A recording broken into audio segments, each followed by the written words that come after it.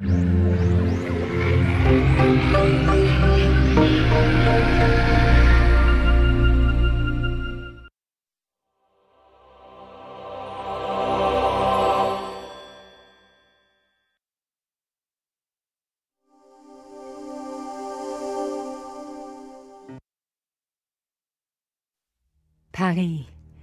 city of love, romance, and dreams. So they say.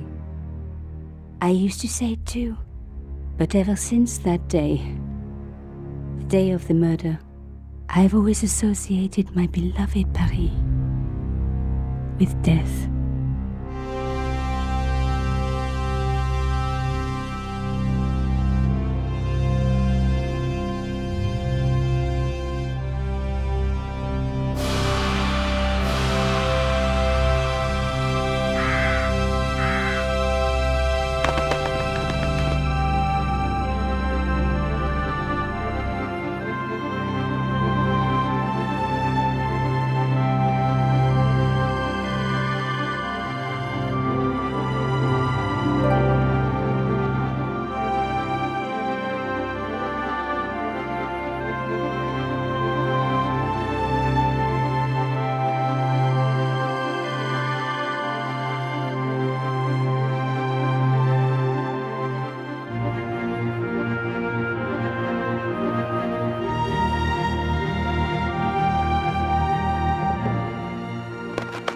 I was at home having a bath when my editor called.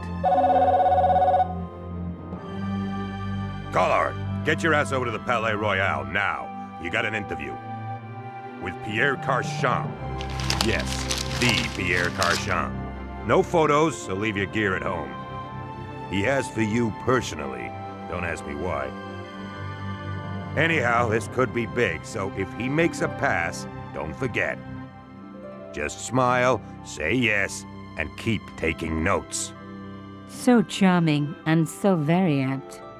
Pierre Carchon was a media king, a national hero, and one of the most infamous adulterers in Europe. He and his wife Imelda were just one step down from royalty. Whoa, I hate mimes, but unless you humor them, they don't go away.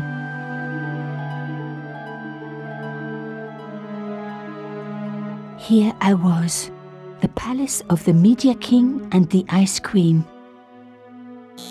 I pressed the doorbell and set in motion a chain of events which would change my life forever. Yes? What is it? Madame, my name is Nico Collard. I'm here to see Monsieur Carchon. Come up, we're on the first floor.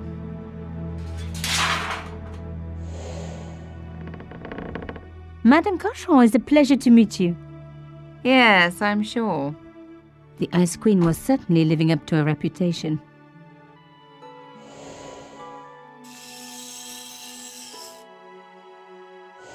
Will you be staying for the interview?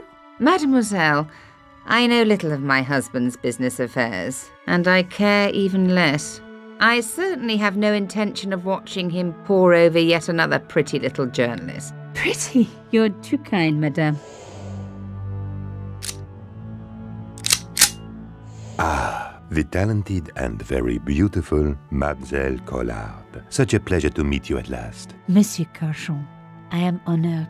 Oh, I'm sure you are. Call me Pierre, please. But I do not flatter you idly. I was a friend of your father. He was a great man. My father? He never mentioned. He and I were very close. And then his death. So tragic. I must... Imelda, your damned cat's in my study again. Another Ming vase, I suppose. Excuse me for one moment, my dear girl. You journalists are getting younger each year. Perhaps it's the rest of the world getting older, madame. That was no cat. My God! What? Monsieur Carchon!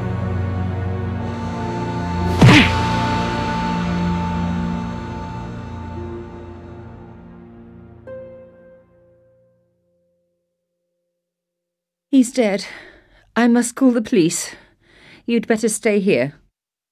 There was a man. It was the mime. Do you think he...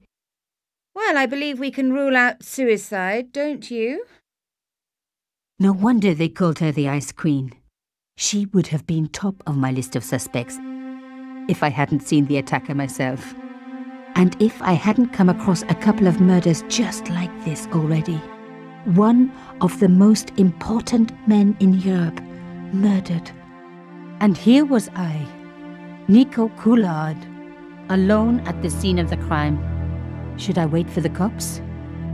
Or start my own investigation? It was a no-brainer.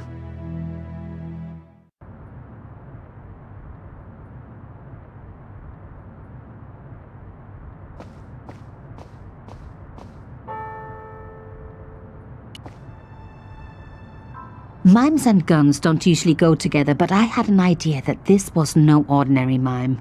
I'd come across this murderer before, and written about him. The costume killer, at least that's what I'd called him. Some people hate searching corpses for clues. Me, I'm okay with it. Reminds me of an old boyfriend. Carchon had been shot. Carchon had been shot. In his pocket, I found a ticket stamped Bateau de la Conciergerie. Taking the ticket meant I'd tampered with the evidence. There was no going back now. I closed his eyes. It was the least I could do for the poor fellow.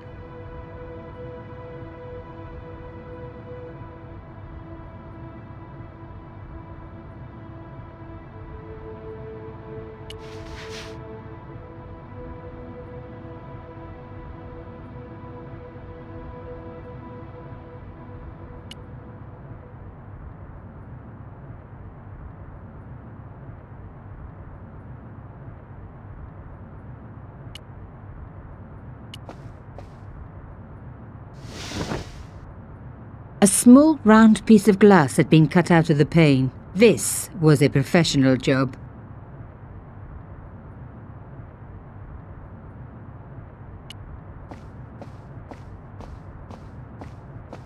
A bust of Pierre Carchon, humble servant of La France.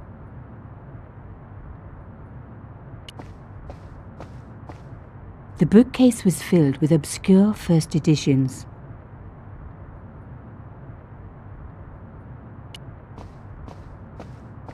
Pierre Carchon again. His eyes seemed to follow me around the room.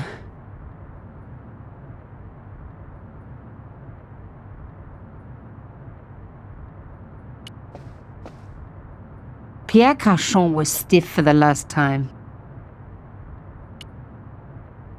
It was a boat ticket stamped Bateau de la Conciergerie. When I was a little girl, Papa used to take me on the Bateau Mouche as a treat.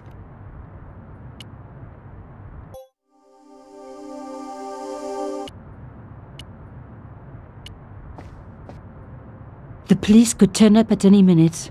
Somewhere there were clues to the murder, and I needed to find them.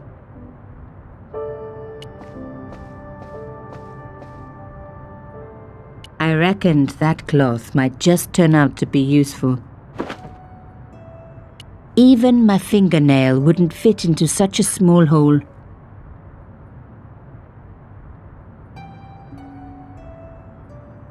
There was a tiny hole in the tabletop. Part of the inlay had been chipped away. Even my fingernail wouldn't fit into such a small hole.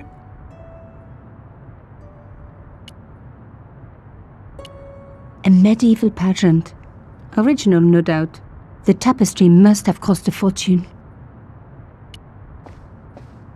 Imelda had talent, but I certainly wasn't going to tell her that.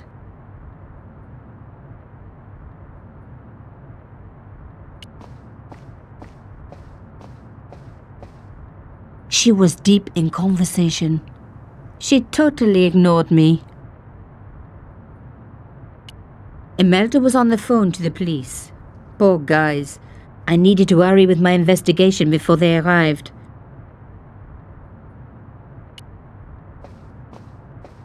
It was the way out. A beautiful, expensive, antique way out, but the way out nevertheless.